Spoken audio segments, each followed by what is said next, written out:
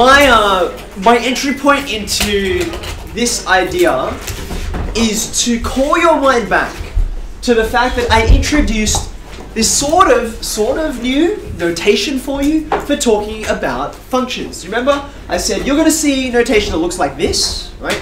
And that thing on the left-hand side doesn't mean what we've trained you to think it means for the last 4 years, right? So normally when you see something outside of brackets and there's all algebra, you would normally interpret that as like f times x, right? That's what we would normally say. But what we're describing here is actually quite different. F stands, of course, for function. F is just the name of the function. We could call it anything we like, and in fact, as you'll see in a minute, we're going to call it quite different names because we're going to deal with a whole bunch of these all together. The most common name for a function that you've seen in the past is y, right? We say y equals, and then we supply a function of x. What we mean by a function of x is that x is the variable you supply, right? This is the variable. So f is the name. This is the function's name. And then this itself, right? This is the function of x, right? You put x in, you get something out, right? So you evaluate this.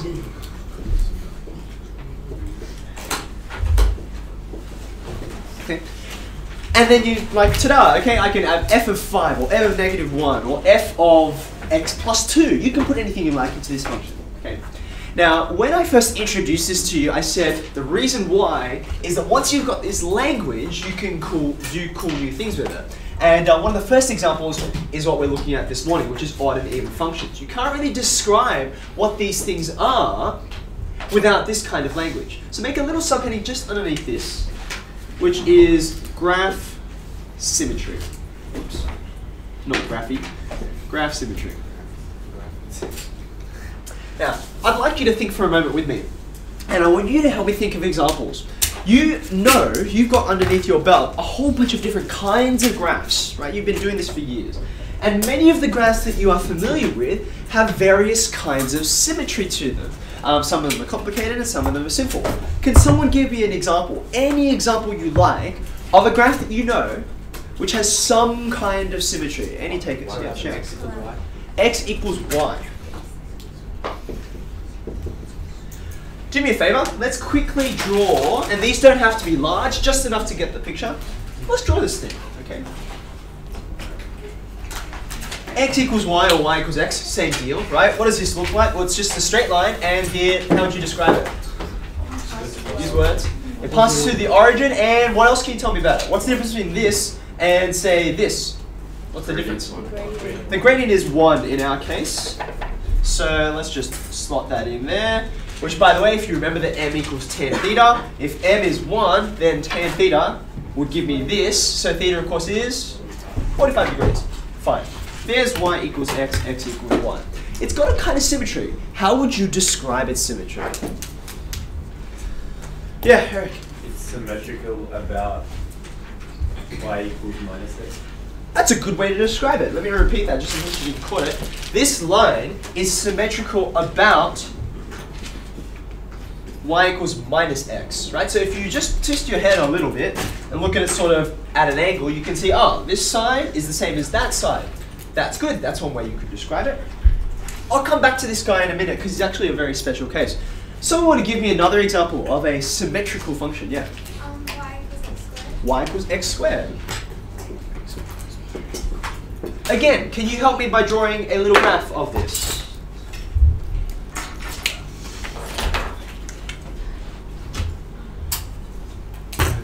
You get the idea.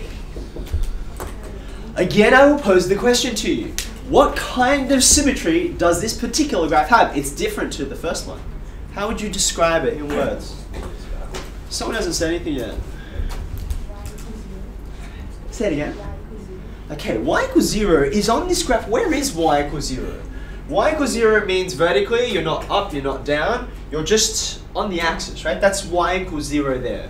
Yeah? Now y equals 0 is clearly important to this graph, but it's not as important to the symmetry of this graph, right?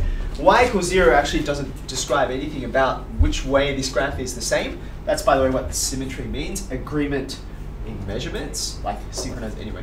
So if it's not y equals 0, there's another line that's very similar to this that also gives you a symmetry relationship. Where is it? It's x equals 0, right? That'll give it to you right there. In fact, let's just draw that over the top. Okay, now, just because I didn't plan this, you guys gave me the graphs. You had y equals x squared. A natural progression would be y equals x cubed, which also has symmetry, and a different kind again. One last time, let's draw this with a nice little graph. Doesn't have to be huge. Now, y equals x cubed. We know what y equals x cubed looks like, but we haven't drawn heaps of it. I will point out, it's very similar to one of the trigonometric graphs that you know. Y equals x cubed in its basic shape. Which trig graph would you compare it to? It's similar to tan. Similar though, with one crucial difference. Does anyone know what the primary difference between the two of them is? Okay, so tan x, obviously it has its asymptotes and it's stuck between there, unlike y equals x cubed, which just goes on forever. But it's actually something important that happens at the origin. Please note this. Y equals x cubed, you actually have to draw a little horizontal spot there at the origin, and then it curves upwards, right? In the same way, if you go to the left, you go for that horizontal bit, and then you curve downwards. This is distinct to y equals tan x. We're not going to draw it, but how's it different? At the origin, what's different?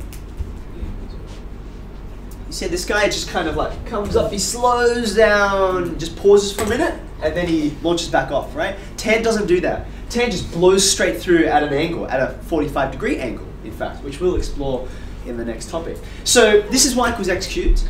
I think we can all agree it has symmetry, but it does not have the symmetry you described here. Think about it. It doesn't have the symmetry you described here either. Think for a moment. I'll come to you in a second. I just want you to think and look. By the way, I know it looks like that, y equals x symmetry. It looks like it, but it's not. Can you see why it's not? If I drew in this y equals negative x line that Eric suggested for that line over there, which is perfect, right? Do you see you could not reflect it over and get the right shape? Do you see what happened? In fact, see this line here, it's going to do this. You see that? That's not what we'd want, right? It's not actually symmetrical in that way. It's close, but not quite. So what is the symmetry that this has? Okay, so we sort of implied this. No one said the word though, because we kind of view it as inherent to symmetry. These two kinds of symmetry here are what we call reflectional symmetry. Right? I think that's mostly what people think of when they say something is symmetrical, right? They picture a butterfly, you just flip it over, or a mirror, you flip it over. Reflection. This is not reflectional symmetry. This is, it's got two words. You could call it, along with this, you can call it rotational symmetry. Cheyenne suggested that if we take the thing, and then we turn it 180 degrees, so there's no flipping happening, right? Take it in the same orientation and rotate it. If you rotate it around 180 degrees, you'll get the exact same shape back. But just like these two, right? Sorry, just like these two, you have to pick a place, right? Not just any line is good enough for the reflectional symmetry. There's a particular line, right? We say line symmetry, okay? In the same way, there's a particular place around which we rotate this, namely the origin. There's one point. Let's just draw it on there. Right? Because there's one point, it's not only called rotational symmetry, it's also called point symmetry. Now, it was interesting, you guys picked out x equals y first as a graph.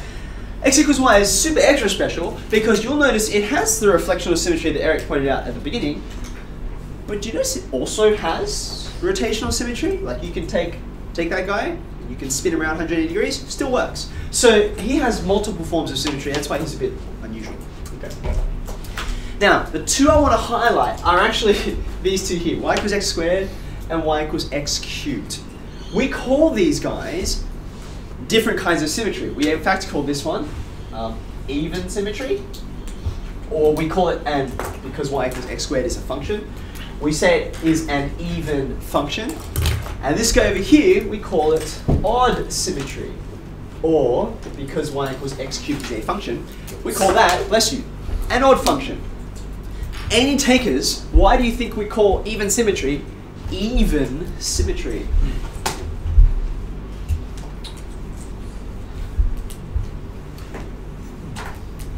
You want to have a stat, Eric? What do you reckon? Because you get it when like the exponent of x is equal.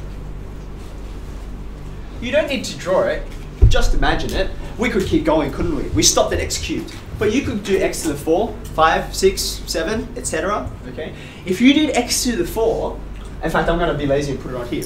X to the 4 looks very similar to x squared. It actually looks like x squared, except if it's gained some weight. And it's like fat at the bottom. Okay, that's what x to the 4 looks like. You go check it to Desmos if you like. It does intersect at 2 crucial points. Can you guess what they are? Think about it. X to the 4.